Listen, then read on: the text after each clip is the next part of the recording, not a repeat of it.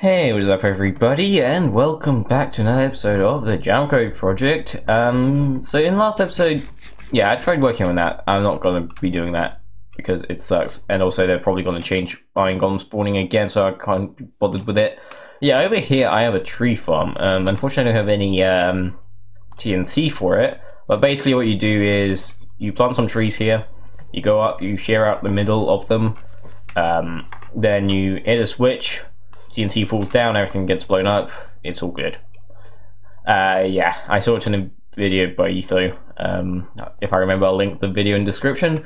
But yeah, today want to either start working on the Nether hub or start working on the Guardian farm. Probably not the Guardian farm because I need Depth Strider boots. Well, they would help.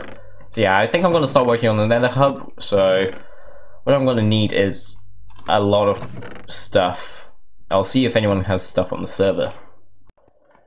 Okay, so the Nether hub is going to go around here somewhere. We have the spawn portal right there. That takes you to spawn, and that takes you to the village. Well, in between the villages. At spawn, we're going to have a mob farm, a general mob farm. Caves are being lit up right now. Okay, that's a scary sound. So yeah, we're going to have Nether hub around here somewhere.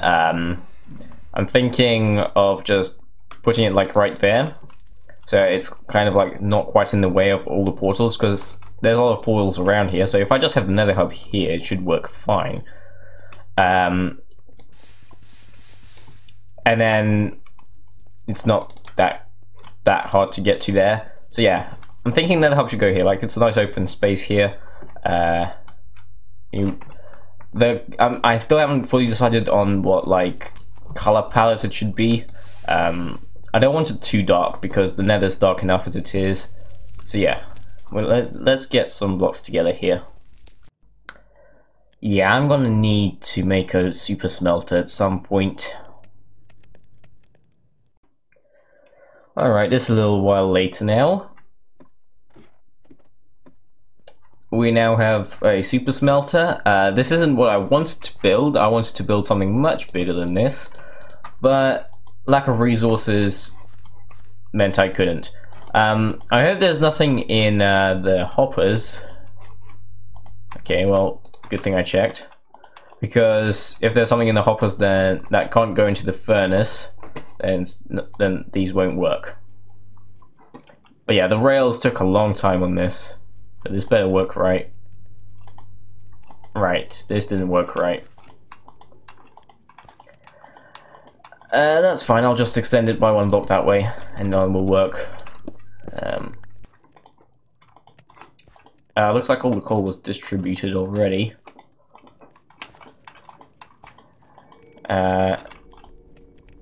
Looks like there's...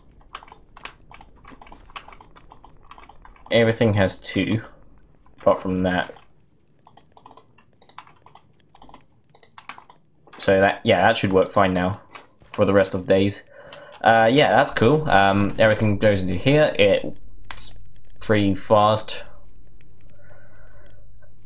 However, not as fast as it can be. That's why I was going to build something else, but never mind. We don't have time for this today. We want to work on the Nether hub, and this needs a lot of glass, because I'm also going to need a lot of red dye. Let me go get some of that. Alright, got 8 stacks of red stained glass here, and need to start working on this thing now. Let me just switch over to this because I don't want to waste my silk touch pick. Well, that was weird. Okay, so this should be fairly easy to dig out. It's only netherrack. It will take a while though. Okay, so I got a little bit of a circle here. It's 32 blocks wide, I think, something like that. Yeah, this is going to be the main area, but then around that there's going to be another circle. But this is like where the main bit is going to be, where I'm going to dig down now basically for a long time, and then have a really cool thing happen. You'll see. Okay, this is the next day. I have like 1 hour to do everything now. Not very long at all, so yeah, let's get on with it. These guys do not make it easy. Alright, I'm not sure how to do this. I think I'm just gonna do something like this, just dig up and down, I guess. Filling it in. The reason I want this to be black concrete is because you can't really... It makes it look dark and makes it look spacious, I guess, like if it's supposed to be a dark place.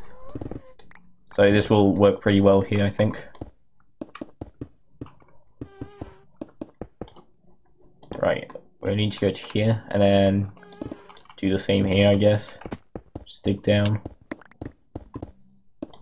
Also, I'm pretty sure concrete is ghast proof, so ghast won't be able to blow it up if they shoot from the outside there, so that's good. Okay, so the amount of concrete I had, I think it was like 10.5 stacks, maybe 8.5, I don't know, something like that. It was enough for almost half of what we need. So yeah, okay.